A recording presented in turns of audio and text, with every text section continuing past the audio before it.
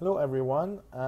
In this video we are going to prepare the steady state simulation of a simple gas plant for a dynamic simulation.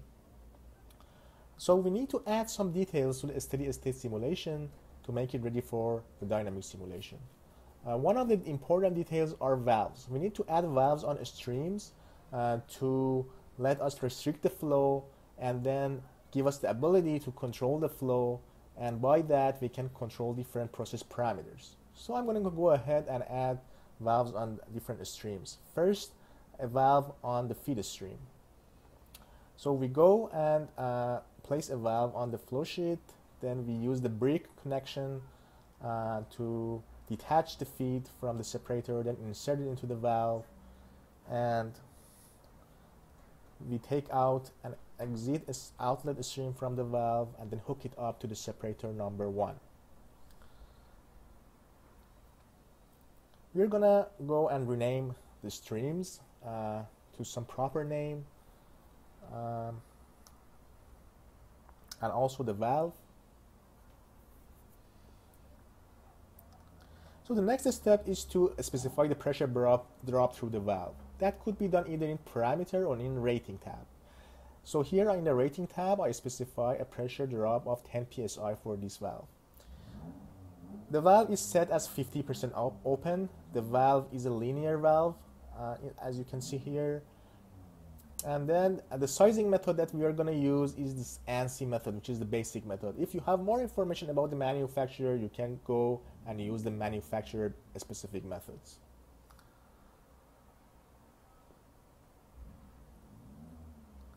Okay, so we now hit size valve and size the valve for this inlet feed valve. We go and repeat this procedure for other streams, and we are going to add one valve to the outlet from separator 1.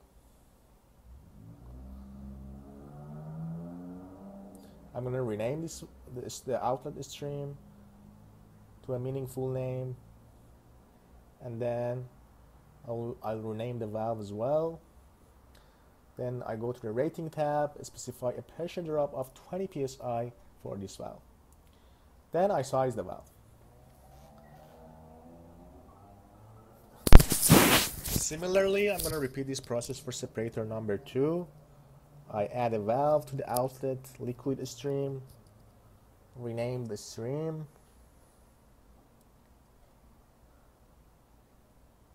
followed by renaming the valve.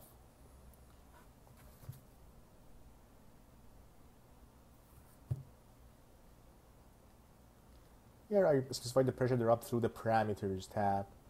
Pressure drop of 20 psi, similar to the outlet from separator 1. Okay, so we are now ready to go to the vapor phase.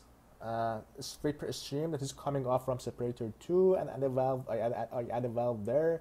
I hook up the vapor outlet from separator 2 to the valve, and then I specify a name for a stream that is coming out of the valve.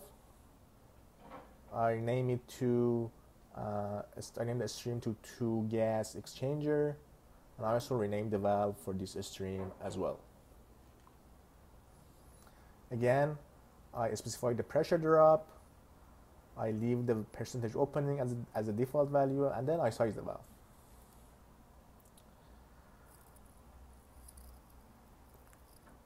So the valves are added. The next step is to size equipment, which is very important for dynamic calculation, because equipments have holdups that really affect their performance in dynamic mode. So I'm going to go and specify a vessel volume of 200 feet in the dynamic tab of the separator. And then, so when I enter the volume, HYSYS automatically calculated diameter and height for me. Then I initialize, for the methods, I initialize from the products for the startup condition. Now I go to the separator 2, and again I specify a vessel volume of, again, 100 cubic feet, and then HYSYS again calculates some default height and diameter for me. For the exchangers, HYSYS already calculated some default numbers for the shell and tube volume, and I just keep it as these default values because I don't have any further information at this point. Then I go to the chiller, and similarly we see that there are some default values for the dynamic simulation. There I'll keep these values at their default values. So here now we need to, the third step is to specify pressure condition at the boundaries of this plant, such as feed and outlet streams, because in dynamic condition, which is very, very like the real world plant, the streams just flow by pressure. So we need to go to the dynamic tab for a stream and specify the dynamic specification to pressure specification rather than the flow specification, because that's more realistic. And again, for the liquid product, I'm going to go to dynamic mode and activate the pressure specification. I'm going to repeat this process for also the liquid that is coming off separator 2, and also for the gas that is coming off from the whole gas plant. So everything is set, and now we're ready to go to the dynamic mode. So we go to the dynamic tab. Here there's a feature called dynamic assistant, which helps us to catch mistakes or issues that might cause trouble in dynamic simulation.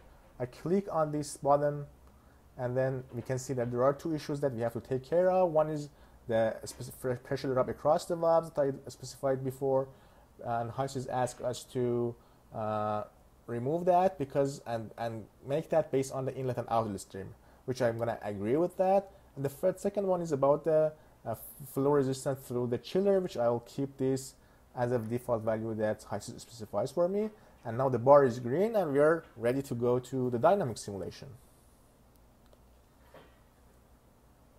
Thanks for watching.